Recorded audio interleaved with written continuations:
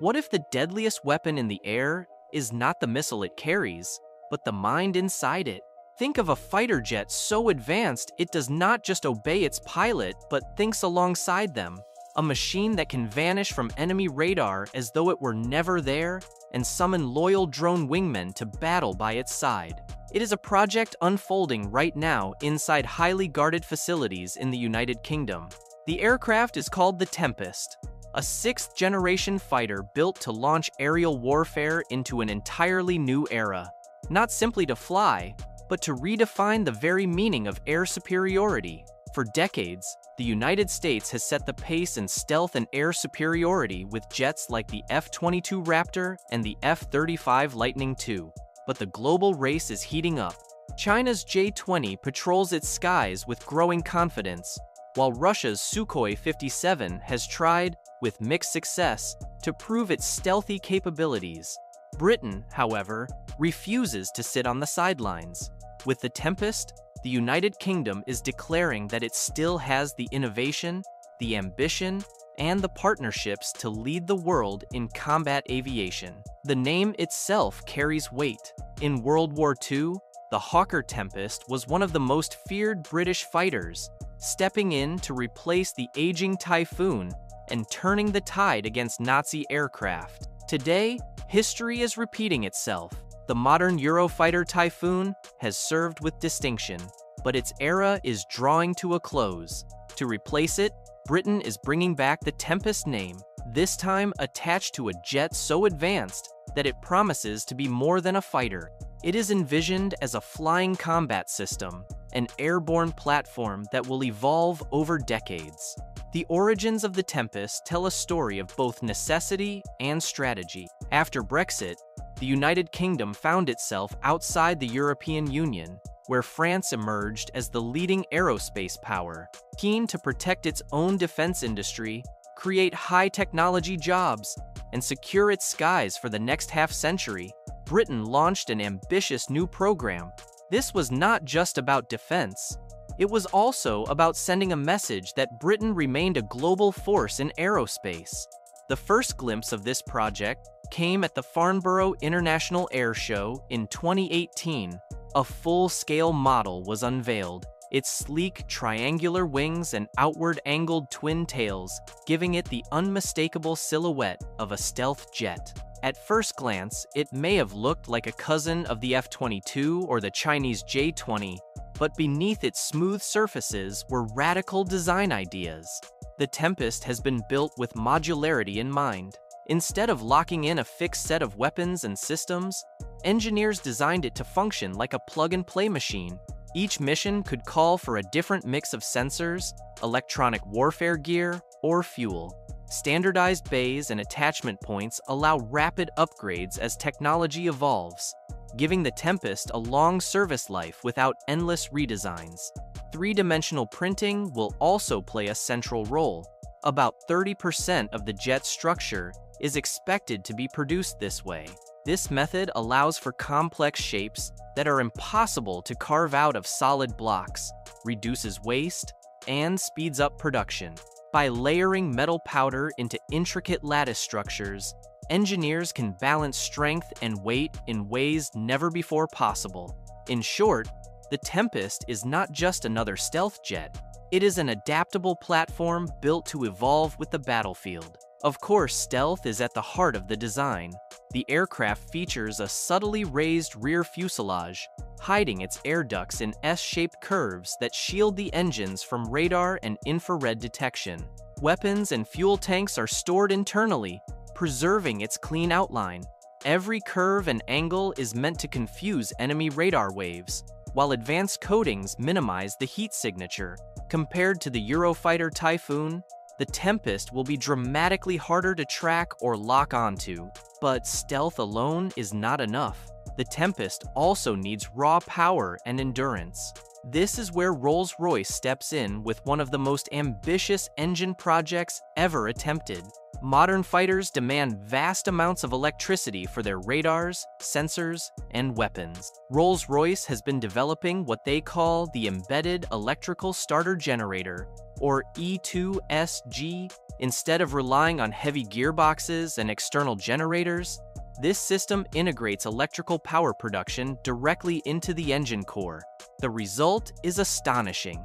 The Tempest engines could generate up to 1 megawatt of electricity, 10 times more than the Typhoon. That much power is not just for flight controls or sensors. It opens the door for directed energy weapons, advanced electronic warfare, and high-performance cooling systems to mask the jet's infrared footprint. The engines themselves act like power plants, shifting output between thrust, electricity, and cooling depending on the demands of the mission. It means the Tempest could one day fire lasers at incoming missiles, while still accelerating through the sky with afterburners blazing. Inside the cockpit, the pilot will not fly alone. Leonardo UK is building an entire ecosystem of avionics and artificial intelligence to transform the way the Tempest is operated. Integrated sensing means radar, infrared cameras, and electronic warfare receivers will feed into a single stream of information. Augmented reality overlays in the pilot's helmet will project flight paths, targeting data and threat markers directly onto the pilot's field of view. And perhaps most revolutionary of all, an artificial intelligence co-pilot will sit in the background, constantly analyzing data, suggesting maneuvers, and even taking over control if the human pilot blacks out. Imagine a jet that does not just respond to commands, but actively helps its pilot fight and survive. The weapons it carries are equally advanced. Britain and Japan are working together on a new missile that combines the Meteor's powerful ramjet engine with Mitsubishi's Seeker technology. This weapon, called the Joint Advanced Missile, is expected to outrange anything currently in service. Cruise missiles, designed to slip past radar and strike high-value targets, could also be carried internally. But perhaps the most futuristic feature is the concept of loyal wingmen. These are unmanned drones that fly alongside the Tempest, controlled by the pilot or AI systems. They could scout ahead, jam enemy defenses, launch their own missiles, or even sacrifice themselves to protect the manned aircraft. By blending human and machine, Britain hopes to multiply the Tempest's combat power without multiplying risk to pilots. The project is not just a British endeavor. Italy, Sweden, and Japan have all signed on, each bringing unique expertise. Italy contributes advanced materials and aerospace experience. Sweden offers cutting-edge radar technology, and Japan provides engine research and electronic systems. Together, this coalition shares not just the financial burden, but the knowledge base to create something greater than any one nation could achieve. But building such a jet is not cheap. The United Kingdom alone expects to spend over $8 billion on the program, with thousands of engineers already working on components. A prototype is planned for flight by 2027, with full service entry around 2035. That timeline may sound distant, but in the world of aerospace, it is remarkably ambitious. The United States has taken decades to develop its next-generation aircraft. Britain is determined to move faster, relying on advanced digital design, virtual testing, and rapid prototyping to keep costs and time under control. If successful, the Tempest will not just be another jet. It will be a networked combat hub, commanding drones, coordinating with allies, and overwhelming opponents with speed, stealth, and intelligence. Its very existence could deter rivals, reminding the world that the Royal Air Force remains at the forefront of innovation. The future of aerial warfare will not resemble the dramatic duels of the past, where fighter planes clashed in twisting mid-air battles. Tomorrow's skies will not echo with close-range chases and bursts of gunfire. Instead, the wars of the air will be defined by long-range engagements, invisible sensors scanning hundreds of miles, electronic strikes that cripple defenses before a missile is ever launched, and artificial intelligence capable of predicting and countering threats faster than any human pilot. In the battles of the future, survival will no longer depend on raw speed or agility alone. The true advantage will come from who can see more, know more, and act faster. In this unforgiving arena of information dominance, Britain's Tempest fighter has been conceived. It is not just another jet designed to stay aloft against the odds. It is being engineered to seize control of the skies and command the battle space. The Tempest is more than a machine of metal and electronics. It is a vision of how air combat will evolve in the decades ahead. With sleek stealth shaping, it aims to slip past enemy radar like a shadow. Its revolutionary engines promise immense thrust, while generating the electrical power needed for the weapons of tomorrow. Flying alongside it will be loyal drone wingmen, unmanned partners capable of scouting, jamming, or striking targets without putting a human pilot at risk. Perhaps most groundbreaking of all is the presence of an artificial intelligence co-pilot. This digital partner will process data at lightning speed, helping the human pilot make decisions in moments where hesitation could mean defeat. Together, human and machine will form a team that no single brain could match. The Tempest is not built simply to keep pace with rivals. It is designed to leap ahead, to set the tone for how wars of the future will be fought in the air. In this way, it represents Britain's boldest step towards shaping the skies of tomorrow. But the Tempest is more than a machine.